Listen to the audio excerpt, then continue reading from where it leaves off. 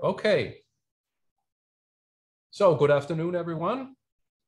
I'm happy to be here and tell you a little bit about some recent work we have done on new types of Wannier functions and that we have implemented in the atomic simulation environment. And so the outline of this talk,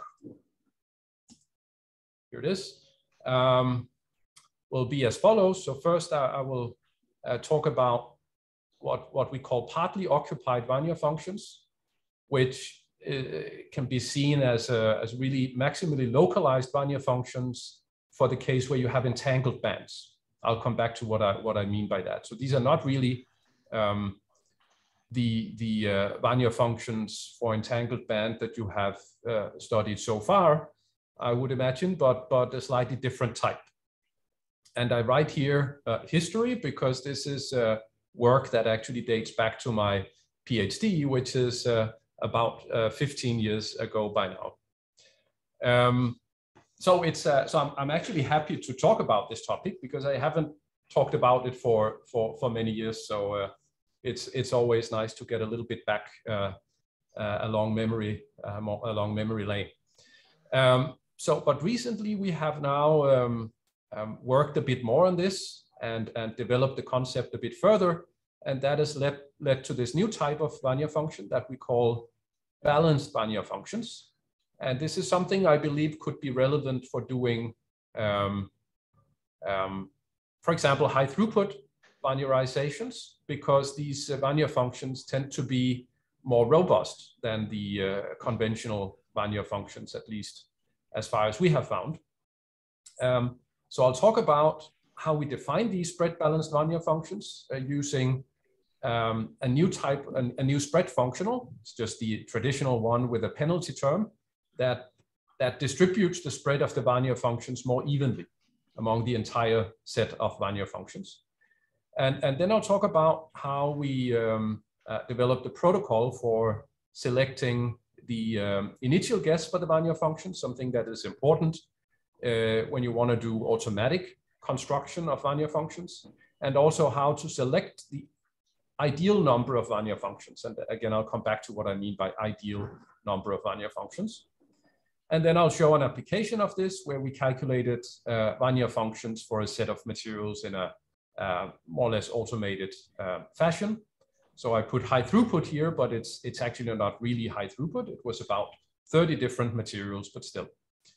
And then I'll switch gears a little bit and talk about the atomic simulation environment and the atomic simulation recipes, which are respectively a Python scripting environment for working with atomic structures and managing electronic structure calculations. And then the ASR, which is a more recent development, is a high throughput workflow framework relying on the ASE and using the ASE quite heavily. Then I'll give an application of that, of the ASR framework, namely this C2DB database, which is a database of two-dimensional materials, a pretty comprehensive database that we have used the ASR to construct over the past few years. And then I'll also talk about how we have mined that database in the search for new topological insulators. And I chose that topic because it has some relation to Wannier functions, hybrid Wannier functions in particular. I guess you have already heard about that during the course of this summer school. Okay, so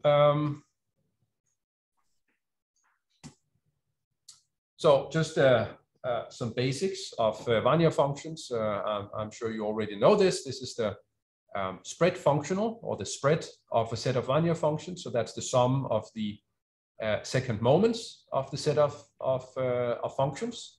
And then if we have a cell with periodic boundary conditions, which is sufficiently large, then the minimization of this spread is equivalent to maximizing the omega functional here, which I will in the following refer to as the spread functional. And I give some references down here where this was all introduced and pioneered. Now, the spread of an Wannier function number n can then be calculated from the from these C matrix elements according to this formula here. I'm just saying that because I'm going to look a lot at the spreads of the Wannier functions in the following. So the partly occupied Wannier functions. First, if we think of the Wannier functions by Sosa, Massari, and Vanderbilt that I'm sure you've heard about in this workshop here, this summer school, the way they are constructed, we start by obtaining the K subspaces by minimizing the dispersion of the bands throughout the Brillouin zone. And then once we've done that, we produce maximally localized Wannier functions within by finding the optimal unitary transformation of the states within each of these K subspaces. Now, instead of doing this kind of two-step procedure and caring about minimizing the dispersion throughout the Brillouin zone, what we do with the partly occupied Wannier functions, and I think that's probably not a very good name for these Wannier functions, but that was the best I could come up with 15 years ago. So that name is sort of stuck to these Wannier functions. So what we do instead of the two-step procedure is to simply minimize the spread functional, minimize the spread, meaning maximizing the omega functional in a one-step procedure. So if we think first of a non-periodic system, then we have Wannier function n here that we write as a linear combination of the m lowest eigenstates with a unitary transformation matrix in front. And then we have a set of what we call extra degrees of freedom here, the phi L's. And they are also rotated around together with the psi functions. And these extra degrees of freedoms, the phi's, they are simply linear combinations of all the eigenstates that we do not include in our lowest sort of m-dimensional subspace over here. So with this construction, we ensure that the m lowest eigenstates are exactly reproduced by our Wannier functions. Then the extra degrees of freedom, the phi L functions here, they are chosen such as to minimize the spread of the Wannier functions. And they should be orthogonal to each other. And so what we're searching for is the global maximum of the omega function that depends now on these unitary matrices U and the coefficient matrix C that defines the extra degrees of freedom. And we optimize U and C simultaneously. Okay, so here's just an illustration.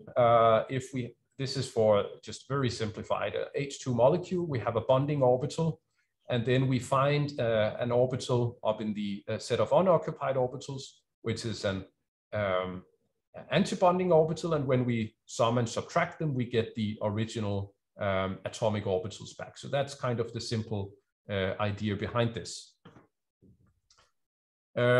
This can also be formulated for periodic cells. So for a periodic cell, we write the Wannier functions in the usual form here, where we sum over these generalized block states, and the generalized block states are defined in this way. So this follows exactly what I showed before. We make unitary transformations within a space that consists of the lowest m eigenstates and then a set of extra degrees of freedom, and that we then optimize for each value of k. And I'm not going to go into detail with how we do this in practice, but if you're interested, you can look in these references down here. So let me just show you an example. This is the band structure of copper, I believe, where we have the D bands, the flat D bands, and then we have an S band that goes through. And E0 is defined as the energy cutoff window. So all the states below E0 is what we include here in our construction. So we assure that all the bands below E0 are exactly reproduced. So if we want to have 7 Wannier functions, as in this case, then you can see that in this region of the Brillouin zone, we have mk equal to 6 because we have below E0, we have 6 occupied bands. And then we have LK equal to 1 because we need then 1 extra degree of freedom that can be chosen up here as linear combination of all the states above E0. In this region over here, there are only 5 states below our cutoff energy. So in this case, we have for these K points, we have LK equal to 2. And so we find 2 extra degrees of freedom. And again, these extra degrees of freedoms together with the rotation matrices are optimized simultaneously in order to maximize the omega functional. So in order to minimize the spread, the total spread of all the Wannier functions. Okay, so now the question is how many extra degrees of freedom should we include in the construction? And here is an example. So one way to define the optimal number of Wannier functions, and therefore the optimal number of extra degrees of freedom, is to maximize the spread per Wannier function, which would be this expression here. And here's an example for a silicon 5 cluster, where you can see the average localization. So this quantity here plotted as a function of the extra degrees of freedom that we include in the construction. And you can see this peaks for 4 extra degrees of freedom here. And with that choice, we are getting very nice, symmetrically positioned and highly localized Wannier functions. The black dots here indicate the centers of those Wannier functions. Okay, here's a couple of other cases. For example, if you take a benzene molecule, if you only take the occupied set of states in the construction of the Wannier functions, then you get this set of Wannier functions. If you include 3 extra degrees of freedom, then you get this more symmetric set of Wannier functions. So you get 6 of these sigma bonds and these pz orbitals. And L equal to 3, in fact, corresponds to the maximum in the average localization functional as shown over here. And this is a case of an infinite platinum chain. And here is a case of a platinum chain with a hydrogen molecule incorporated. And what I'm showing you down here is the eigenstate. So the eigenstates included in the set of Wannier functions.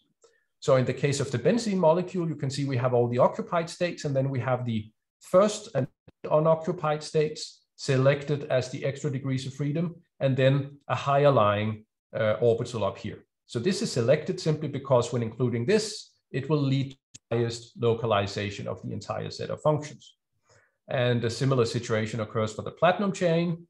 Whereas for this platinum H2 system, you can see that the extra degrees, the last extra degree of freedom up here is not a particular eigenstate, but it is actually a linear combination of different eigenstates that is selected as the most ideal degree of freedom to include in order to get the most localized Wannier functions. Here is another example. I believe this is again band structure of copper, where you can see the effect of moving the energy cutoff here from 0 and up to 3. When we do that, we sacrifice a little bit of localization of the Wannier functions, but we get a better description of the S band here. Okay, so what is the problem? The problem is that sometimes when we perform the maximization of this spread functional here, we will get solutions where one or a few of the Wannier functions we find are not very localized. Sometimes they can be pretty bad and quite delocalized. And this is obviously a problem because a chain is only as strong as its weakest link. So if we have one Wannier function that is not well localized, well, then that defines the range of the tight binding Hamiltonian we can create from these, and it's not very desirable. So then one can ask whether this is an effect of the functional getting trapped in a local minimum, which is not the global minimum of the functional. Sorry, it's actually a maximum when we talk about omega. Or whether it's really a property of the global maximum of this functional up here. But no matter whether it's one or the other answer to this question, we would like to really penalize the solutions where one or a few Wannier functions are delocalized. And we can do that, and that means we want actually a more democratic localization scheme that does not sacrifice one Wannier function or a few Wannier function because it's better, and then optimize all the other ones even more. So we thought about how one could do that. And one strategy here would be to, instead of just including the Z matrix elements of the Wannier functions, and by the way, Z equal to 1 means a perfectly well localized Wannier function. And when Z is equal to 0, it means a completely delocalized Wannier function. Okay. So we want to have largest possible values for Z when we find Wannier functions. Then we can think about taking a function of Z. And if we do that, the blue dotted line here would correspond to the standard functional.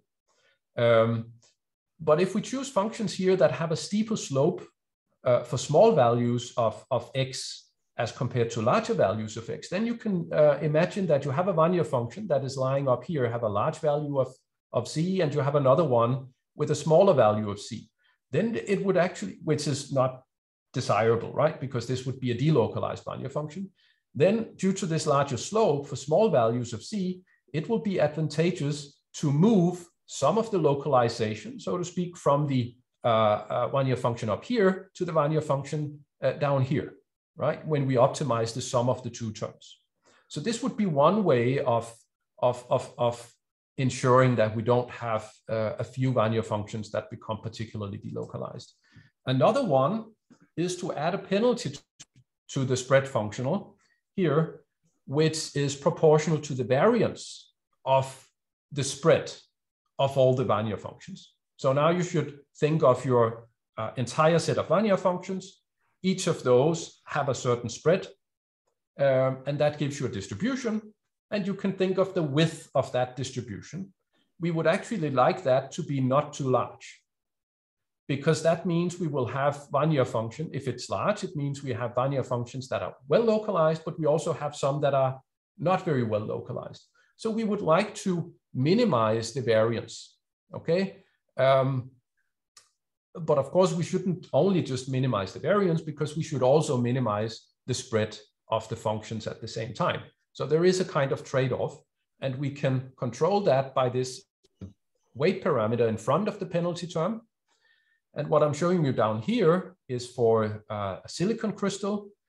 I'm showing you the average spread of all the Wannier functions that we have in the set, and the spread of the most delocalized Wannier function that we find. And the error bars on the plots here is because we've done this for 10 different random initial guesses for the Wannier functions, and we obtain slightly different solutions every time. And then we take just the average value and show here as well the spread as well.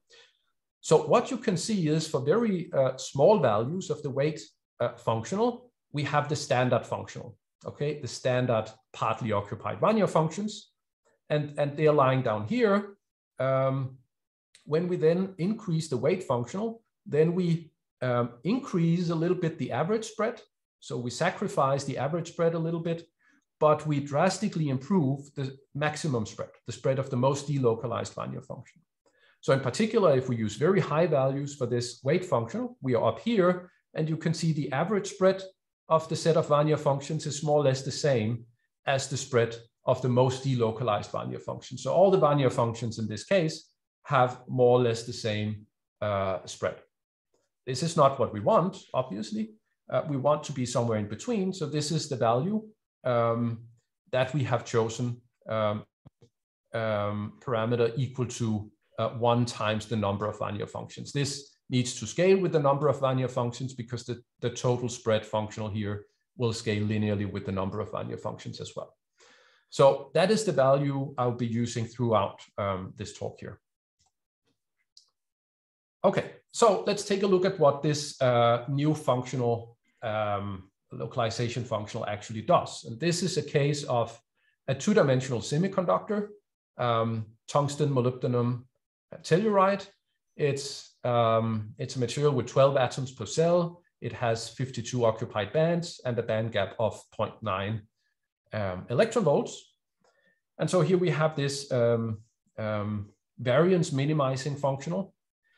And what I'm plotting over here is as a function of the optimization step in this iterative optimization of the U and C coefficients, I'm showing this the value of this penalty term here. So essentially the variance of the set of Wannier functions. And not surprisingly, you can see that very quickly, this becomes smaller when we optimize the variance functional here as compared to optimization of just the traditional omega functional.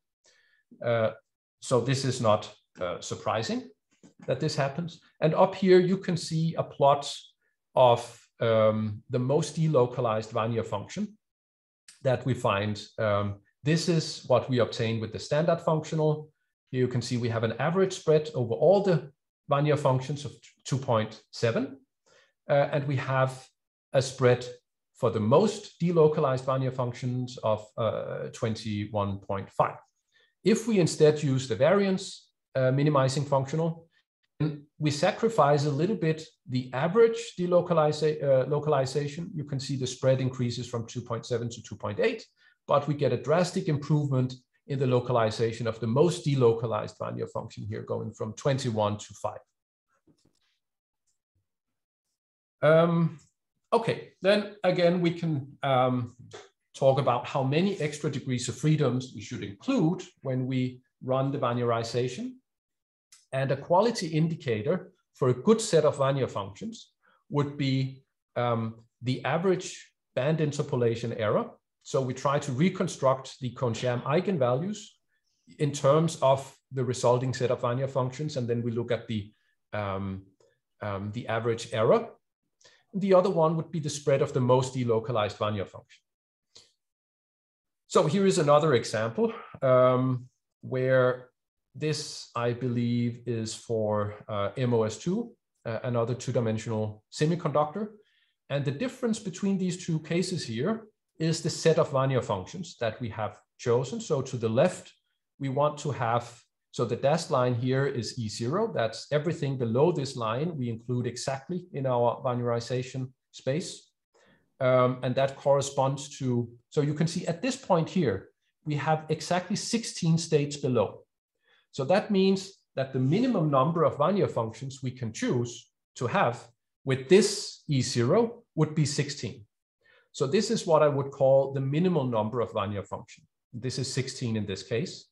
Then you can see in other parts of the Brill-Ring zone, there are only 15 states below, and then we have 1 extra degree of freedom. With this choice, we find a maximum spread of 5.3. Okay, so then we can also try to include one more degree of freedom. So now we have 17 Wannier functions in total, and you can see we get a better description of the bands, and we get a drastic reduction again in the spread of the most delocalized Wannier function. So that suggests that one way of finding the optimal number of Wannier functions, so equivalent to the optimal number of extra degrees of freedom, is to look at the maximum spread and then find the minimum on such a curve here as a function of the total number of Wannier functions that we use. So in the case of gallium arsenide that I'm showing you here, you can see that the minimum is obtained for 8 Wannier functions. And again, the error bar here is because we always have 5 to 10 different initial guesses. So this becomes a statistical thing. And you can see when we have 8 Wannier functions, we also get a very nice, a very small interpolation error for the bands, and a significantly lower value of the maximum spread. Okay, so that's the way we pick the optimal number of Wannier functions. What about the initial guess? So here we have found that a good way of initializing the Wannier functions is to use atomic orbitals.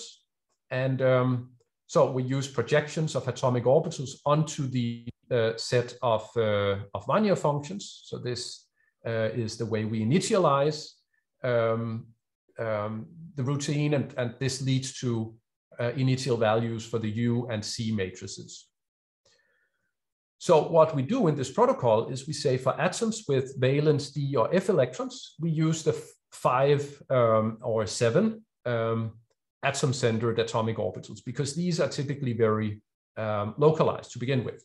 And then for the remaining set of Wannier functions that we need to initialize, we just use S orbitals that are centered at a random position in the crystal, but always within a sphere of radius 1.5 angstrom around one of the atoms in the cell. So there is some degree of randomness in the initial guess, not for the D and F electrons, but for everything else.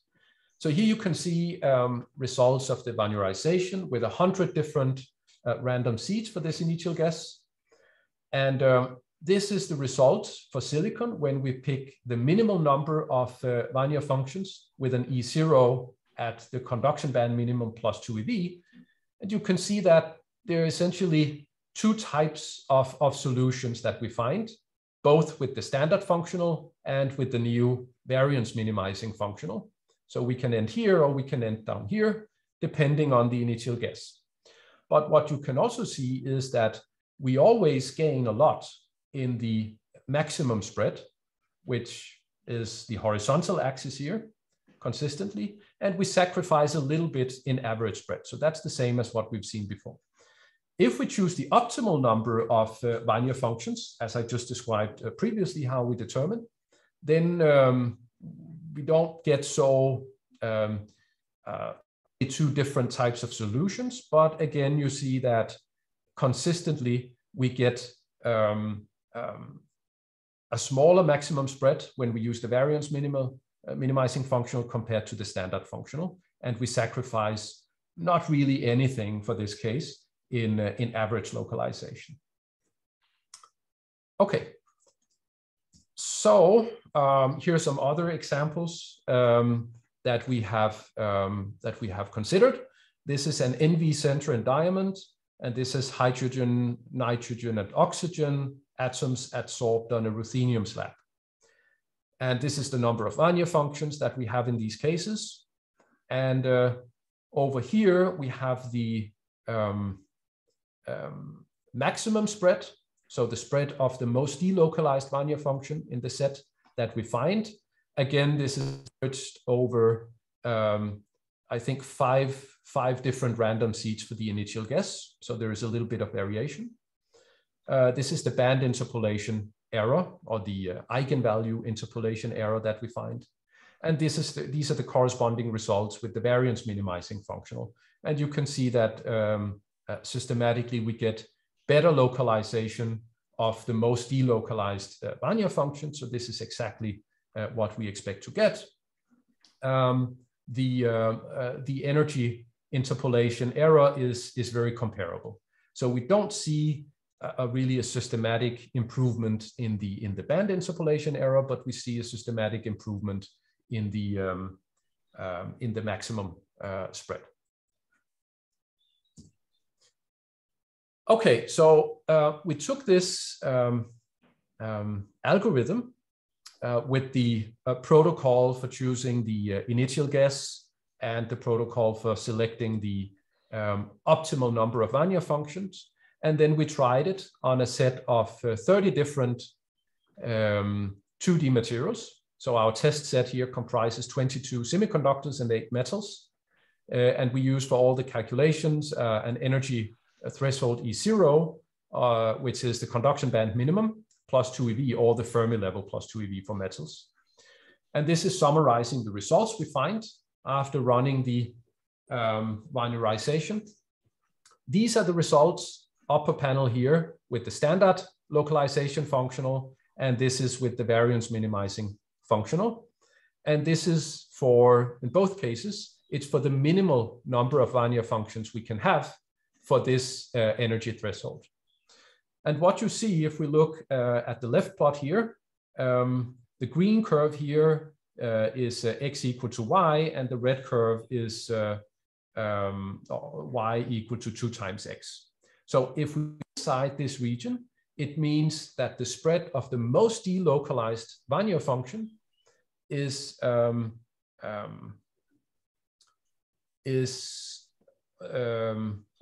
the average spread is within 2 times that of the maximum spread. So we would actually like to be furthest to the left in this plot here. And there is a vast improvement when we go from the standard functional to the variance minimizing functional here. You can see the scale changes from 25 to 10 here. So the materials, for all the materials, we're moving significantly closer over here, meaning that we really get a much better, a much lower variance in the spread of our set of Wannier functions. The maximum band interpolation error here is more or less the same in the 2 cases. So as I mentioned before, we don't see a drastic improvement there. Then we can do the same, but for the optimal number of Wannier functions. Here, where we have chosen that such as to really minimize the spread of the most delocalized Wannier function. Okay, and we have done that in both cases, for the standard functional and for the variance minimizing functional. And again, in this case, we see a drastic improvement using the variance minimizing functional as compared to the optimal functional when we just look at the average spread and maximum spread. And again, band interpolation error is pretty similar with the 2 functionals. Okay, so now I'm switching gears, and I want to tell you a little bit about the atomic simulation environment, because all of the Wannier function code that I've discussed so far is actually implemented in the ASE. So this is historically the first Python library for atomic simulation, dates back to the work by Sune Bain and Carsten Jacobsen in 2002, where the ASE was introduced. And the main idea was to consider DFT codes really as external black boxes that can provide energies and forces, and then use Python code to implement functionalities that do not really depend on the actual DFT code. The ASE is an open source code. You can find it on GitLab, and it has a fairly large community behind it. So there are about 250 contributors to the ASE as of today. And here is a simple sketch of the ASE, what it consists of. It has classes, an atom class, which is a central object. You can then put different visualization and analysis classes onto that object and constraints. And then you have different molecular dynamics, energy optimization schemes that you can hook onto this as well. And then we have calculators. And those could be any kind of DFT code or classical potential code. And in fact, we have interfaces in ASE to, let me just show you that now, to a very large set of DFT codes, as you can see here. So these are supported calculators. The interface to these codes vary a lot. To some of them, they are very rudimentary. For others, they are very well developed. Okay, and this is just to show that it's pretty active. The ASE code is pretty active. This is the number of issues in GitLab that have been created, opened and closed over the years. And this is showing the development in the ASE from its first version 1.0 to the current version 3 in terms of numbers of lines of code. And you can also see here, that's kind of interesting perhaps, that there's been a very much increased focus on tests. That's the blue here. So there are quite a lot of large focus on testing the ASE code nowadays, because obviously this is important to make sure that it doesn't break. All right, now what we have then done more recently is to develop a workflow framework that we call atomic simulation recipes. That is in many ways similar to the ASE, similar in spirit to the ASE, and it also uses the ASE quite a lot. And here the focus is not on the actual calculation, but or on the atomic structure, but on the calculation itself. So this is a tool for managing the calculations and also the data that they produce. It's in that way similar to the AIDA framework that I'm sure you've heard about during the school. So it implements workflows for automated computations, and we have focused on this being as simple as possible, very modular and flexible and transparent. So you really know what goes on behind the curtain, you can say, and it should be easy for users and developers to go and develop their own workflows and also change existing workflows. Again, open source, and you can find it on GitLab. So here's an overview of the structure of the ASR. So we talk to different DFT codes through the atomic simulation environment and the interfaces that already exist there. And then the core of the ASR consists of a caching mechanism that keeps track of all the results of the calculations and maintains the data provenance and keep tracks of the dependency graphs. And then there are the recipes, which are really, you can say, ASE-like Python scripts that perform specific material simulations. That could be relaxing a structure, calculating a band structure, and so on and so forth. And then we have some additional modules here that can help to visualize the data, migrate data if you're updating your recipes. And we have a task scheduler here that can talk to the supercomputer that makes it easy to submit large numbers of calculations and keep track of them.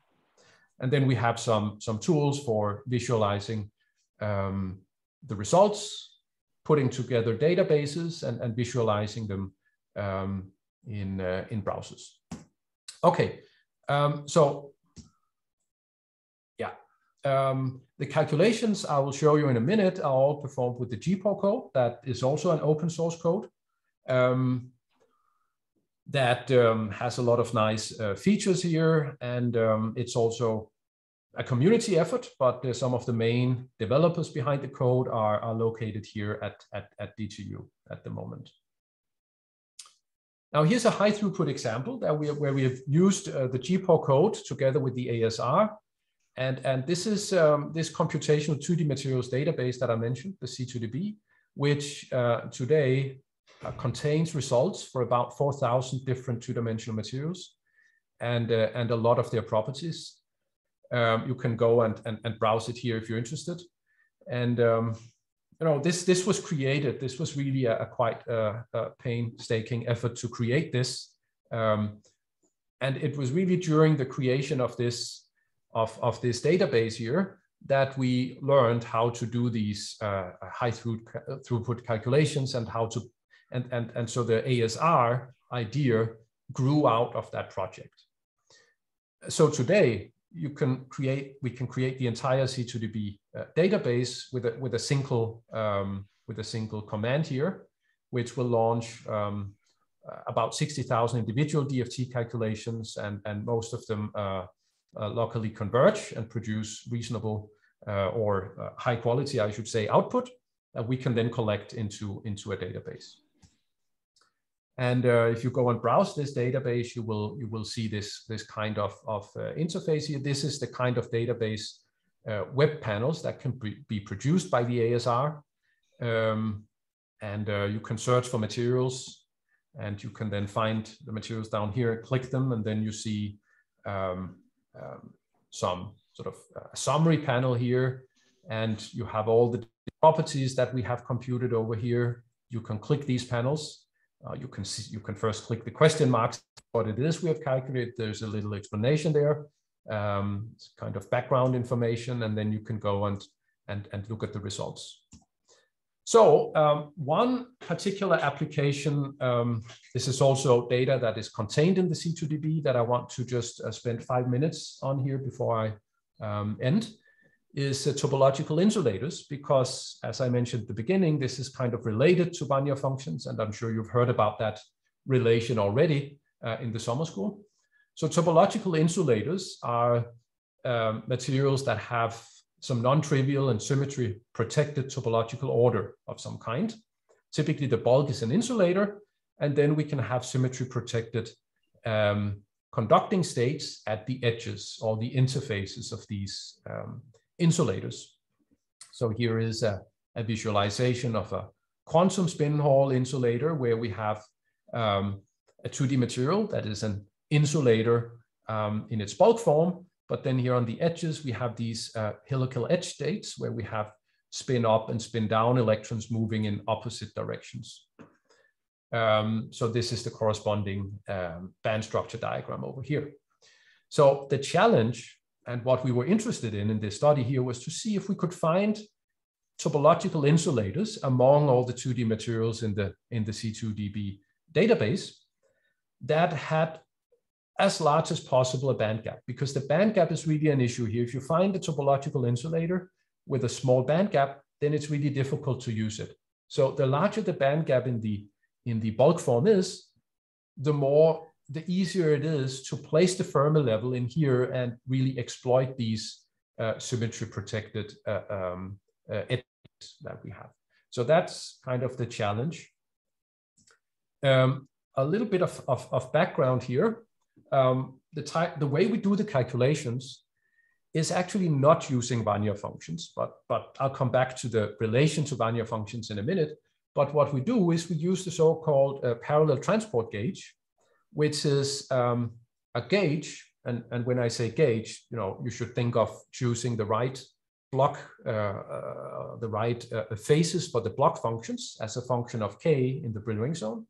So here we choose the gauge that really minimizes the variation across the Wannier functions, across the functions here in the Brillouin zone. So specifically, we fix one of the 2k vectors. So this is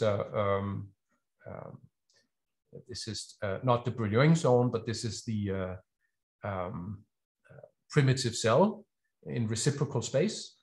And then we fix K2, and then we go along, we vary K1, and we really choose the phases here on the block functions such as to minimize the variation, make them as smooth as possible as we vary K1. And that condition here, if we just have a single band, amounts to choosing this overlap between two neighboring block states along this line, choose that to be real. So once we've done that, we can then take a tour here across the Brillouin zone. And this is actually a loop in the Brillouin zone because of the periodic boundary conditions, because of the topology of this cell here. And from that, we can derive the Berry phase here that we call gamma 1 of K2. So for a fixed value of 2, we get the Berry phase along this trajectory here in the Brillouin zone. Now, the relation to Wannier functions, or hybrid Wannier functions, is that since we now have smoothly varying phases here, we can construct Wannier functions out of them, and they will now be localized along the x1 direction, so along this direction here, not along the x2 direction, but along x1. So we have the center of the Wannier functions along x1 that we can calculate, and it can be shown that that equals the Berry phase that I just mentioned over here, apart from a factor of 2 pi. So this means that the Berry phase here can be interpreted as the Wannier centers along x1.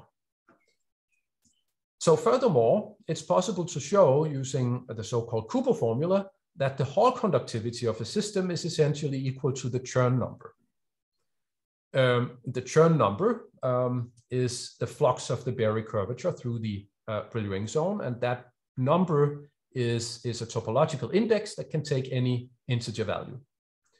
Now, by applying an electric field along the x2 direction, then if you do that, that can be incorporated into the block Hamiltonian in this way. So we change from K2 to K2 minus this value here. So there is a time argument here because the electric field is the time derivative of the vector potential. So this is actually the vector potential that will give the electric field if you take the time derivative.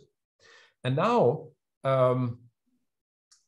the charge transported along x1 during this particular time interval here is actually equal to minus the elementary charge times the Chern number, right? This can be shown by using this expression here for the Hall conductivity. So this means now that the Chern number is given by the number of Wannier centers that cross a plane normal to x1, okay?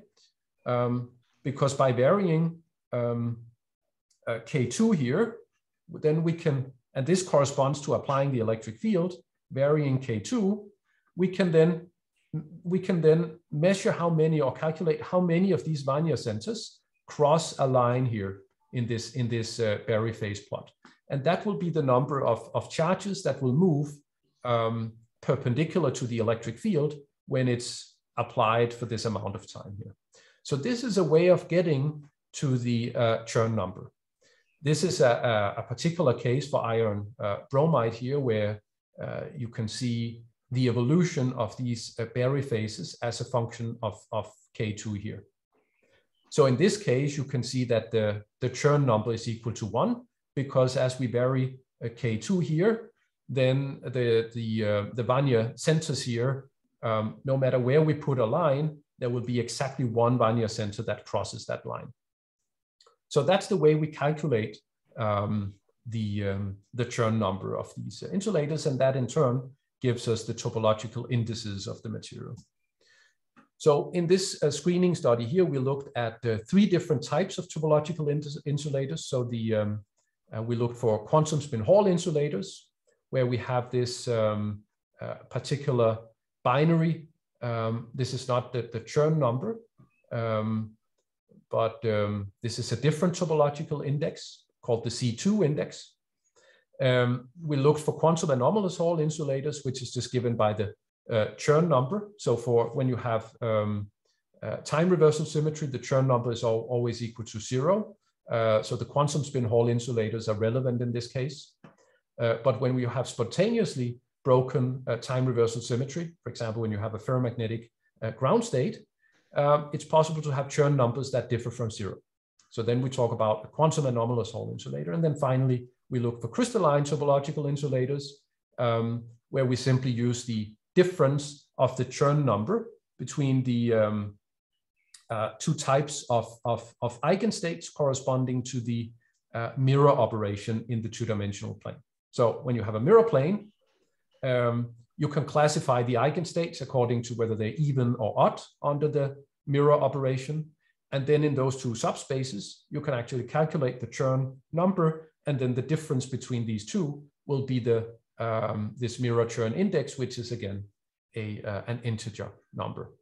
So we find here, so this is the topology that we find, and all of these have actually been reported before in the literature, and we reproduce all of those with our screening approach. But then we also find a number of previously unknown topological insulators. You can see here, these are the new quantum spin Hall insulators that we find from screening more than 3,000 2D materials. And here is the Cone-Sham gap that we compute. And I've highlighted these antimony-based halides because they have really large band gaps, so they're interesting.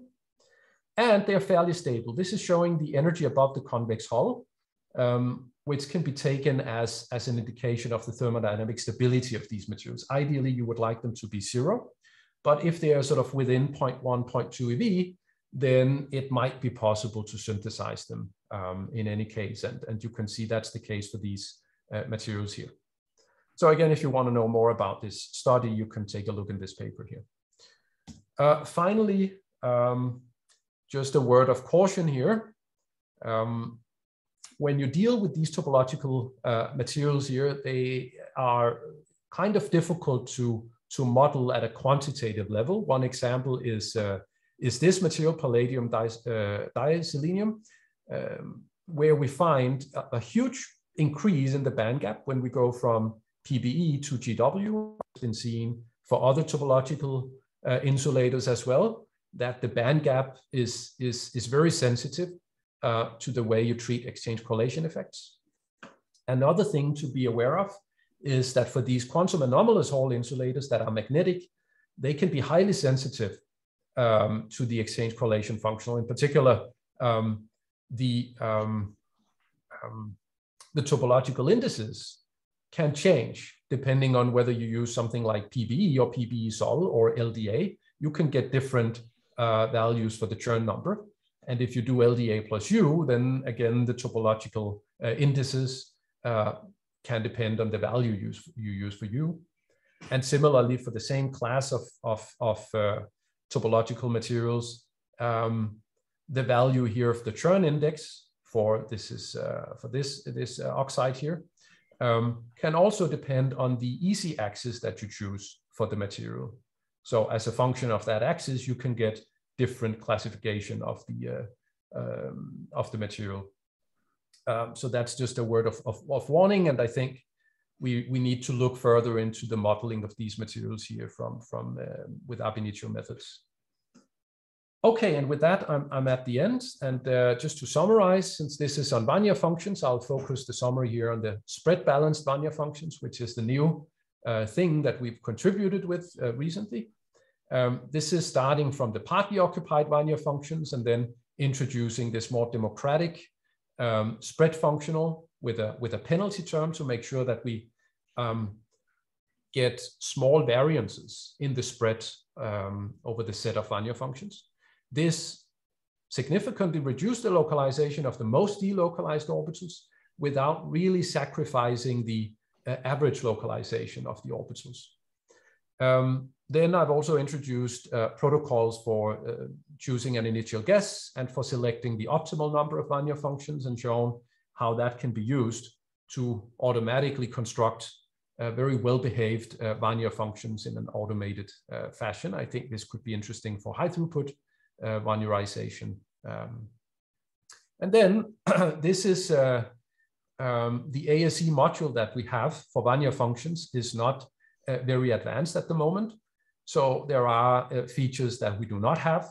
We would be very happy if someone would be interested in working on that. So for example, we don't support spin-orbit coupling. We can only create Wannier functions for calculations with no spin-orbit coupling. And we cannot make Wannier functions that respect the symmetries of the crystal structure, which is another thing that would be very nice to have. If you're interested, you can go here and explore a bit more. There is not a lot of documentation, but there are some examples of how to use the code. And then the acknowledgements here, Pietro Fontana actually did all the work on the spread balanced Wannier functions during his master project with me last year. Asbjørn Larsen is the main developer of the ASE and also the ASR.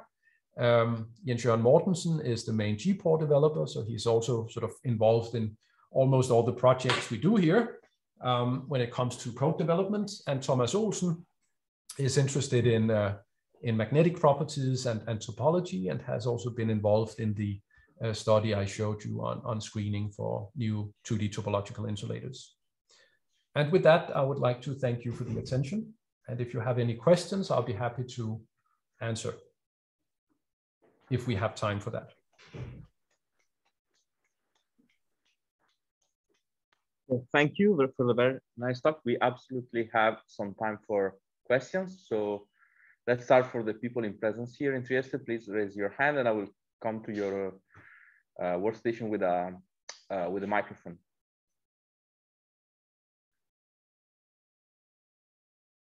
Okay, Stefan has one.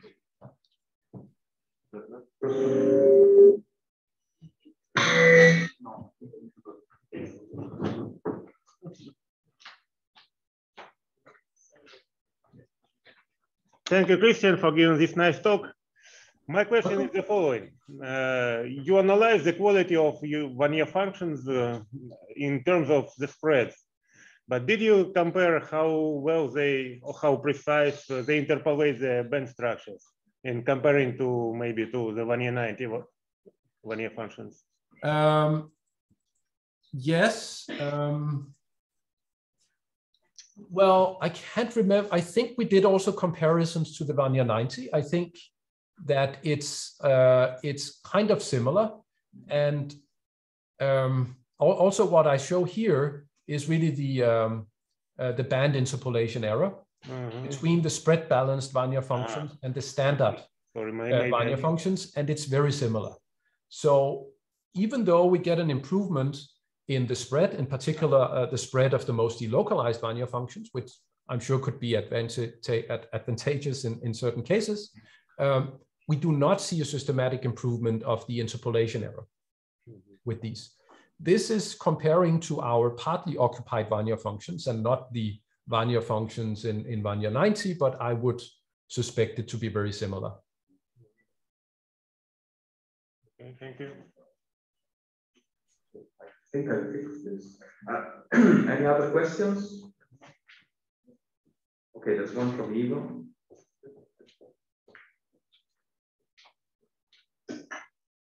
Hi. My question is, so the problem that your new method solves of having one Wannier function that is much more delocalized than the others, is this something that is specific to your partly occupied Wannier functions original methodology, or is it something that is also present for the same materials with the disentanglement method? I would suspect that it's also present there, because the partly occupied Wannier functions, they would be more localized than the ones you get from the disentanglement method, because it is a global optimization of the spread functional.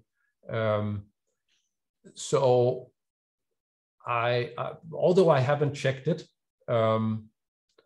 I would suspect that you would have a similar issue, or could have a similar issue with the Wannier functions coming from the disentanglement method. Thank you. Thank you. But since you are a bunch of users out there, I mean, of course, I would also be interested in hearing. I mean, this is based on my own, our own experience here, that it's possible, in particular for complex materials. And when I say complex materials, I mean materials where you would like to disentangle bands. There is not a natural band gap where you can put your sort of your energy threshold, but you need to cut through bands. That's one aspect that makes the Wannierization complex. Another one is simply the size of the system. So for large systems, is it also something that you as users experience as a problem from time to time, or do you always find nice and well localized Wannier functions?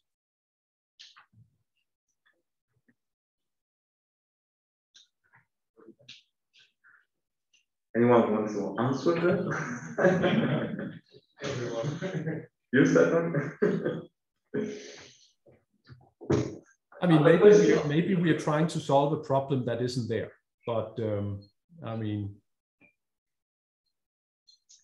it's in our experience. Answer from everyone that yes, there are a lot of problems constructing Wannier functions. Otherwise, maybe this tool would be much shorter. Okay, that's a great answer. So this is one of the cases where I'm sort of happy to hear that there are problems, right? Because it means this might be useful. At least we found it more robust in general. But I think there's still a lot of work to do here with this method, this idea of creating spread functionals that are giving more robust results. For example, there's this weight parameter here. Where is it?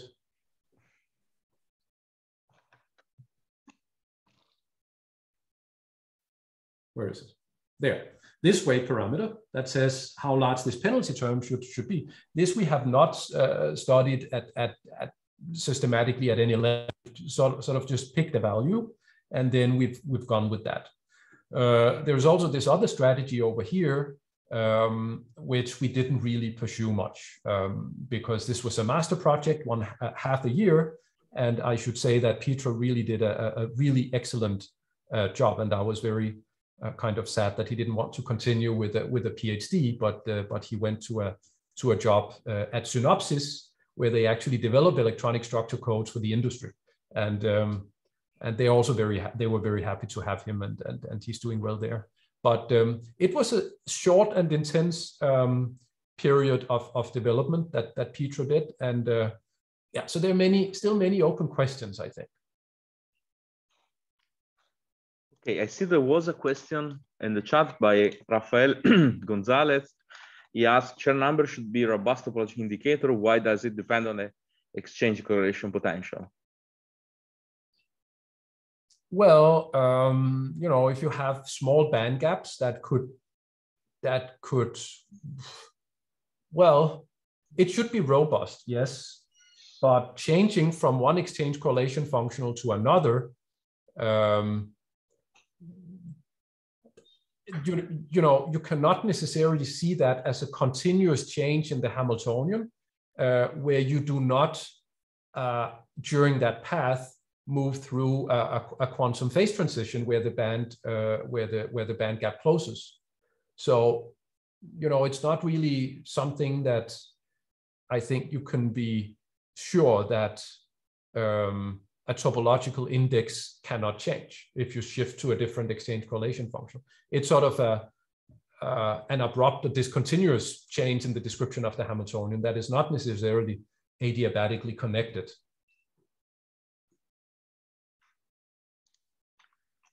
Okay, so I have a question myself. So a couple of days ago, maybe it was yesterday, I'm not sure, we had a lecture by Lin, who said that variational method is formally equivalent to your partially occupied Wannier functions. You know, although actually it seems that are very different from your presentation. I don't know if you wanted to comment on that, or you know the work of Lin on this, because he also proposed to directly minimize the entire spread function instead of doing, you know, the two-step procedure. Yes. You know, he has basically shown that you can recast this formalism that I presented as a variational problem. So it's solving the same problem, but coming from two different sides. No, I don't know. I haven't read the paper in detail, but I trust it when he says it's equivalent, and so I think it's just a matter of the way it's formulated mathematically. What we do is much more in line with the original formulation by Nicola and David Vanderbilt, whereas I think he phrases it in a more mathematical way, in a different mathematical way. So the way we do the optimization in practice is that these extra degrees of freedom here, these coefficients, they have to be kept orthogonal and normalized during the optimization.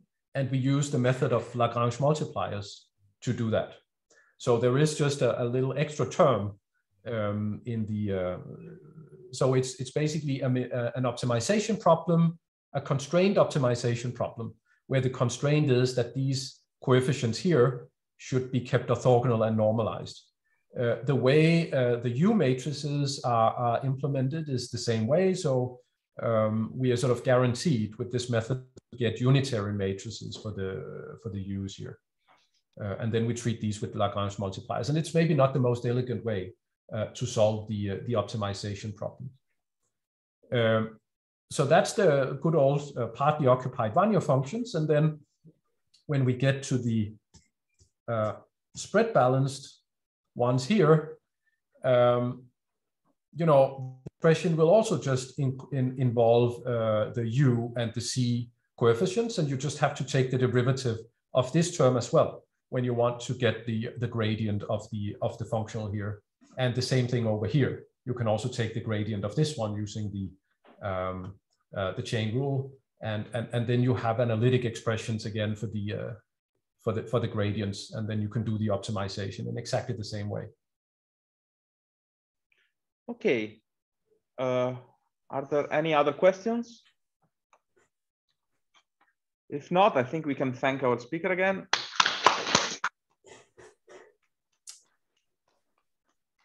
Yes, you're very welcome. Thank you so much for having me. For accepting our invitation. So now we have a short coffee break. It's like 15 minutes, just upstairs. And then we will have, I think, the last session of today by Sinisa Ko on tight bounding models.